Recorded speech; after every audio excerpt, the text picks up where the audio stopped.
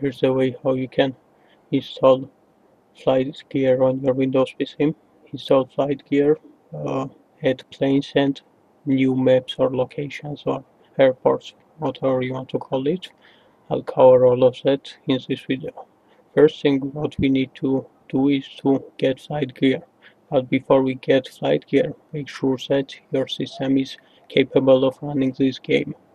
It's not the lightest game to run, so look at the system requirements, and if your PC can run it, then let's download it. Okay, to download Flightgear, you should go to flightgear.org, the official website, press download. It will redirect us to SourceForge website, and it's gonna let us download and install a exe file. Okay, let's cancel it. I already have it. Okay, here's the installer file and install it. It's an open source project, so they won't be scamming you. It's free and open source. Okay, after you download it, you will get this shortcut, and if you double click it, it's gonna start Flightgear, and you can select the plane and fly the location it already has installed. As you can see, I already added a new aircraft, A10, and I'm gonna show you how you can add aircraft first, and then I'm gonna show you how you can uh, add a new map or location to your Flightgear installation. For that, we should go to flightgear.org official website, select download Flightgear, and for planes, you're gonna select download aircraft. For maps, you're gonna select download scenario. Okay, as you can see, Flightgear has a filter that what kind of plane you will accept. The lower the value is, the more planes it shows, but the less the quality of a plane. So it's very self-explanatory. Okay, let's leave it like this and let's download a plane. Let's download this plane. And then these are some errors. And let's download it. If one doesn't work, the other one should. Okay, let's save it on the desktop and let's search this plane on the Flightgear wiki page. Why do we do this? Because as you understand, this is a simulator game and all planes are different, so this will give us an understanding what is different and how to fly that plane. Okay, it doesn't show specific uh, keyboard controls for this plane, so when we start the game, we should press help and see the aircraft help page in the game. Okay, let's close this and let's install our not install, let's add our plane to Flightgear. For this, we should go to Flightgear main page. If you don't know where you installed it, you're gonna do this, properties, open file location, cancel, and select Flightgear main folder. Now select data and select aircraft. And this is where you're gonna put your new plane in.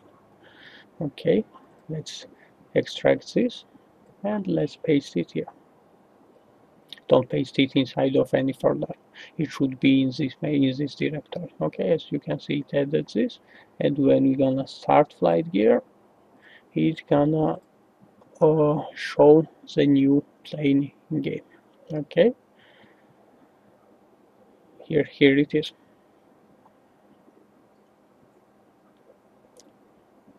Now, while it's loading, we can download this now. We can delete this. We don't need this anymore. Okay, while it's loading, I'm gonna show you how you're gonna download a new map or level or whatever you want to call it. It doesn't have a preview, and it has a fail to open. What plane we added this plane, didn't we? close. Okay, which might be that this plane doesn't has a preview and it can still work. Let's test it.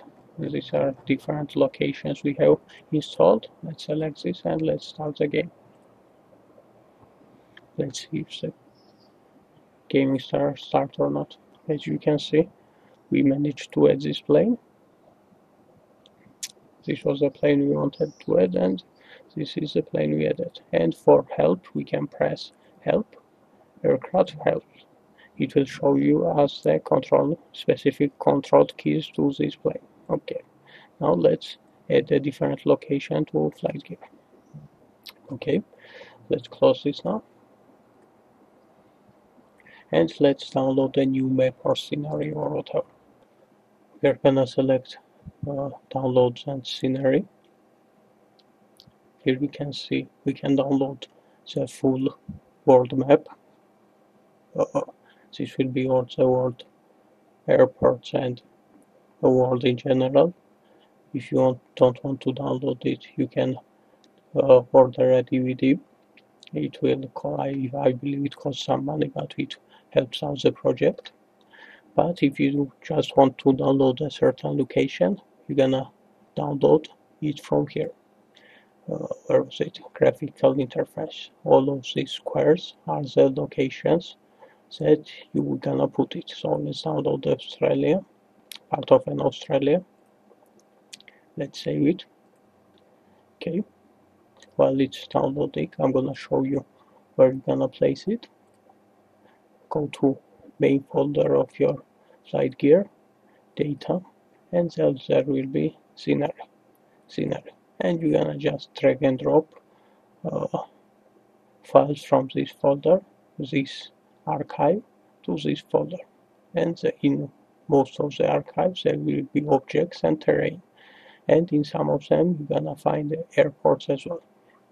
As you can see it finished downloading. We don't need this anymore. Let's open this archive and